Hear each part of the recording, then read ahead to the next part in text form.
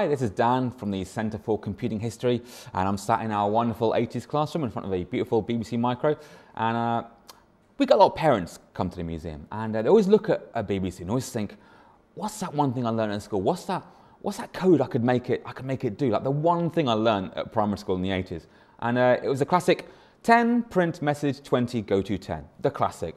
It looks like this: 10 print Dan is best. Great. 20 go to 10. So all this does is it creates a loop. We're printing a message to the screen which says Dan is best, and we go back to that line and we keep doing it forever.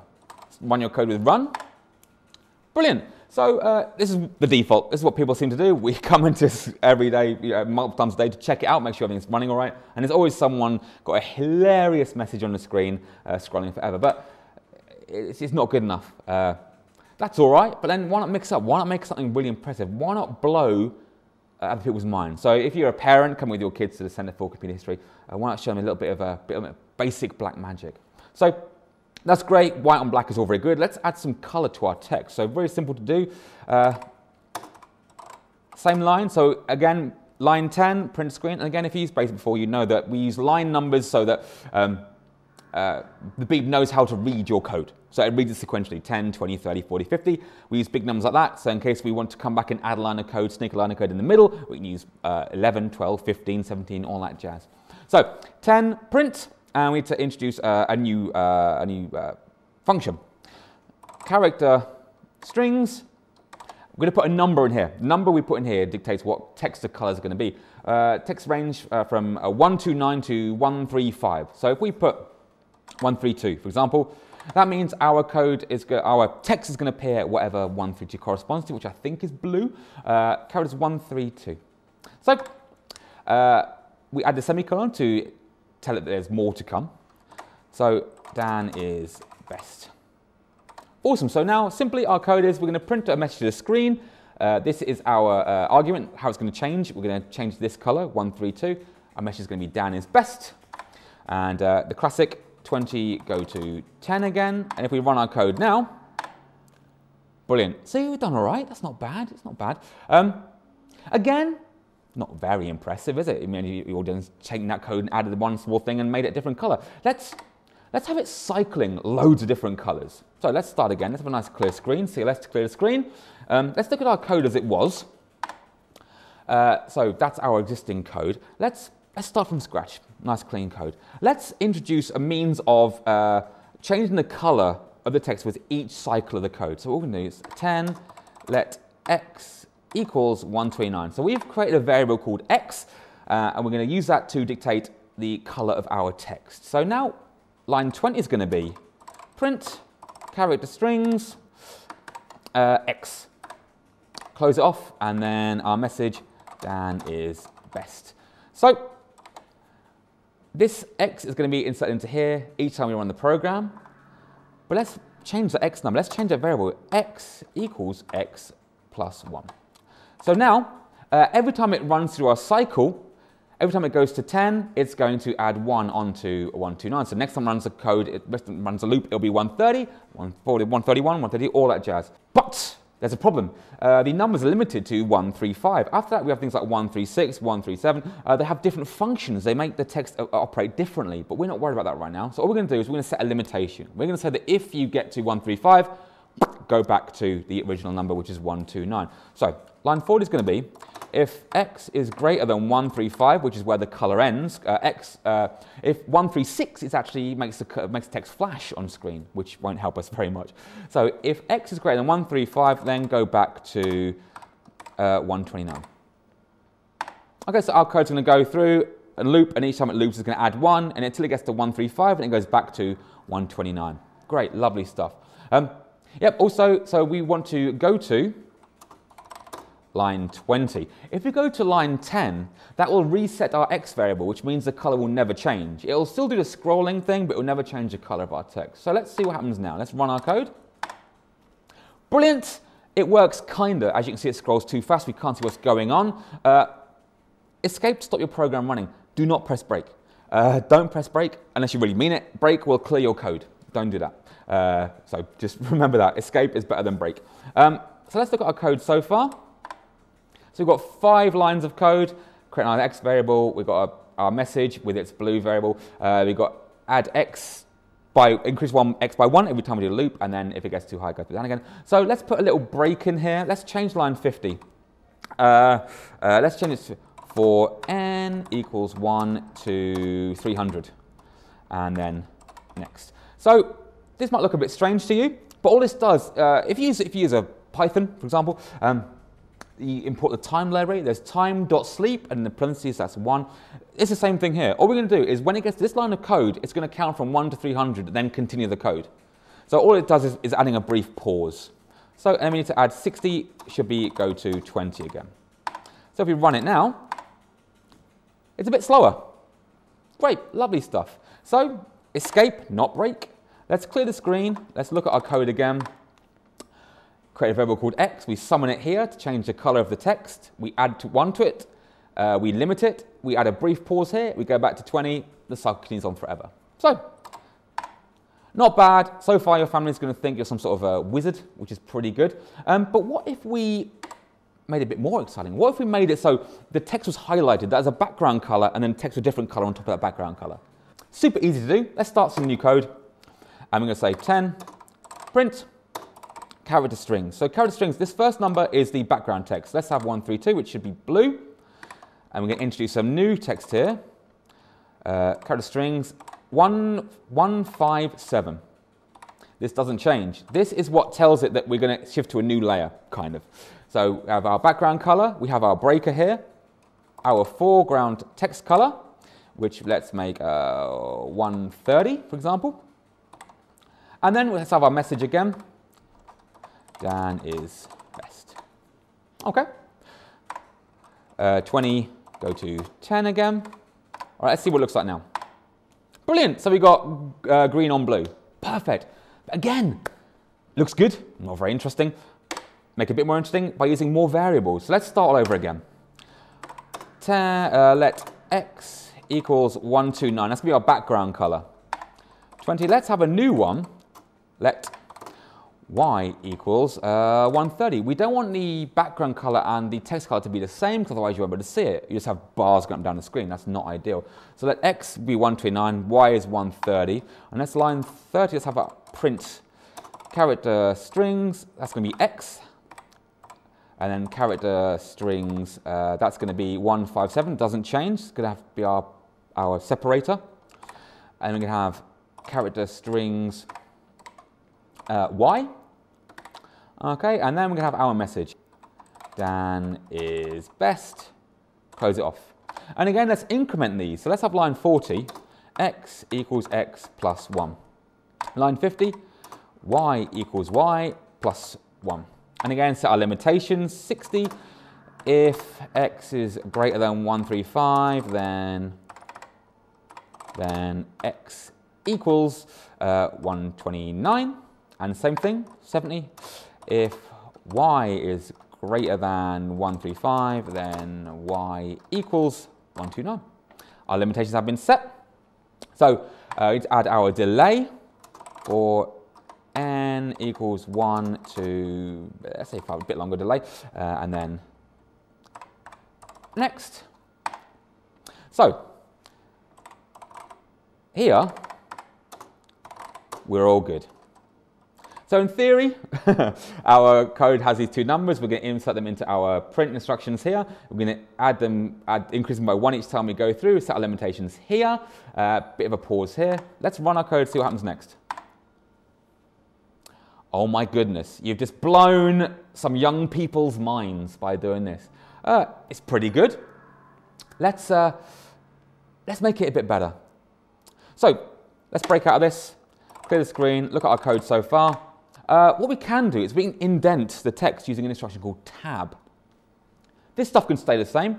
Let's just alter our line 30, our print tab. So let's print character strings, and again we'll keep this all the same. Character x, character strings 157, and character strings y.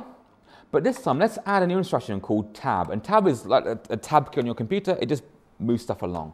And we're going to say tab 15. For me, tab 15. For me, for my message, Dan is best 15, put it roughly in the center, so that'll do nicely.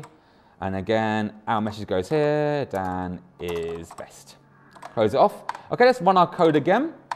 So now, I've been indented into the middle of the screen. Oh my goodness! Your family and friends and various onlookers scream, what is this blooming magic here? What next? Are you going to hack the Gibson? And you say, yeah, I'm going to hack the Gibson. So, congratulations if you got that reference. This is great. Let's make our text move along the screen with each line. So, clear?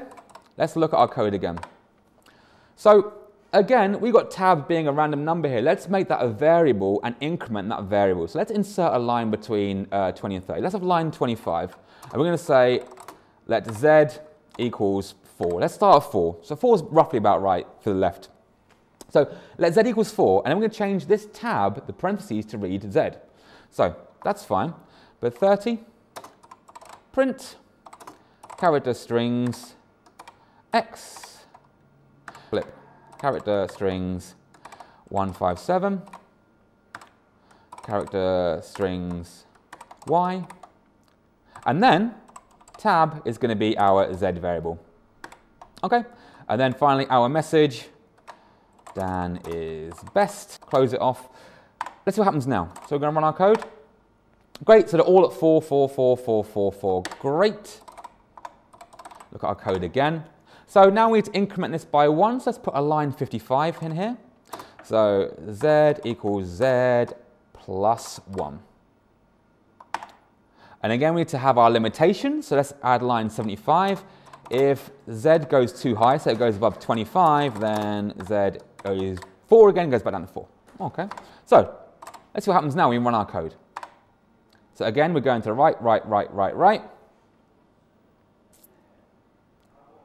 And there we go, we cycle back to the beginning. Oh my goodness, this is amazing. People around you have like stopped, they've dropped their coffees, they're like getting their phones out to record your ACE BBC Basic Programming skills. But there's one last thing we can do. Let's make this brilliant, even more brilliant than it is. Let's have it so the text snakes up and down the screen. Super easy to do. So let's start again from scratch so we know how we got to where we are now. So we need some variables. Let x equals 129, that's going to be our background color. We're going to have 20, it's going to be let y equals 130, that's going to be our text color. Line 30 is going to be let z equals 4, it's going to be our indentation. But we need to introduce a new variable. What we're going to create a state. At the start of our code, our text is going to move to the right. But when it gets to the far right, we're going to change the state so that it changes and moves to the left. Okay, so we're going to call that L. So let L equals 0. So at the start, L is going to be 0, so text is going to move to the right because we haven't told it what else to do. That's the default. So next up is our print instructions. So print character strings x, and then character strings 157 as our color delineator. Character strings y. Now we're going to add our tab. Tab is going to be Z. Okay. And then finally our message, Dan is best. Lovely. Next are incrementations. So 60, x equals x plus 1.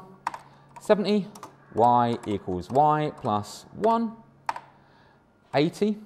This is where we're going to introduce our variable. This is where we introduce our left moving state. We're going to say that if left equals 0, which it is, we've already established this, then z equals z plus 1.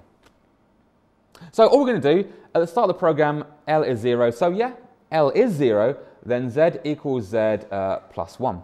Great. Let's set up our limitation. So if x is greater than 135, then x is 129. 100. If y is greater than 135, then y equals 129.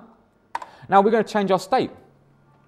We're going to say if z, our new tab variable, we're going to say that if that goes above 26, then L equals 1. And in this case, we've now changed the state here. So next time it goes through a cycle, it won't add 1. It will skip over and it will do what we tell it to do next. And we're going to say, line 120, if L equals 1, then Z equals Z minus 1.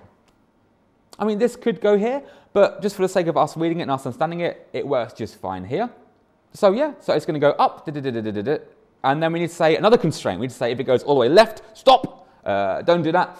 So line 130 is going to be if Z is less than 4, then L equals 0. So it's going to reset. So now we start off, as long as it's 0, the program starts at 0, it's going to go to the right. It gets all the way right, it goes to 1, goes all the way left, and it goes all the way left again, it goes back to 0. So it's going to work forever. Let's put in our little break for n equals 1 to 400, and then next. All right, and then finally, 150, go to line 50. Now, all things being equal, this will work fine. Let's see what happens. Okay, so it's great. So we're incrementing to the right. And that's it. We get our limit. Our L becomes a 1. And if L is 1, then Z decreases by 1 each time. And that's it. Great. Now you've blown the minds of everyone within the greater Cambridge area. Lovely stuff. Well done. You are the best. I know this is a lot to remember. I don't actually expect you to do this. Maybe take a photo of this on your phone, get a screen grab and bring it with you and surreptitiously look at it while you're typing away. I mean, imagine if you make it cycle the colors, that's pretty impressive enough. But if you can do this, the world's your lobster. So run through our code again for the final time. We create an X variable called 129, a Y variable called 130, a Z, which is 4, and L, which is 0. L is going to control our game state, our code state rather, at the start it's 0. So these numbers are going to feed into our print command. First color, break, second color, indentation, our message. We increment by 1 each loop, and we're going to say that at the start of our code, L is 0, so we're going to add a 1 to Z each time. We're going to limit our number range, and we're going to say that if our indentation goes too far to the right, we're going to change our state, our L state from being yes to, to no to yes. And as it's a yes, we're going to change it by -1. We're going to change the indentation by -1 each time. So yeah, and then we get too far this way, we do the same thing. We just change the state again to being 0, which point it starts moving to the right. So basically, as long as L is 0, it's going to go to the right. If L is 1, it's going to go to the left again, and then back, ad infinitum. We have a small pause here as the machine counts from 1 to 400. Brilliant. Go to 50, that's going to be repeating our code. And yeah, that's it. So now you are more than equipped to blow the minds of everyone within these confines. So yeah, that's easy enough to remember, isn't it? It's just 15 lines of code. You can do that. You can drive. You can do that. Yeah. All right. Well, thanks a lot. Like, subscribe, all that jazz. Check out our Patreon, and more importantly, come down to see us. Wednesdays to Sundays, 10 till 5. We'd love to see you. And yeah, if you want some in-house instruction in BBC Basic, if you ask very, very nicely. In the meantime, I've been Dan from the Centre for Computing History, and thanks for watching. Bye-bye.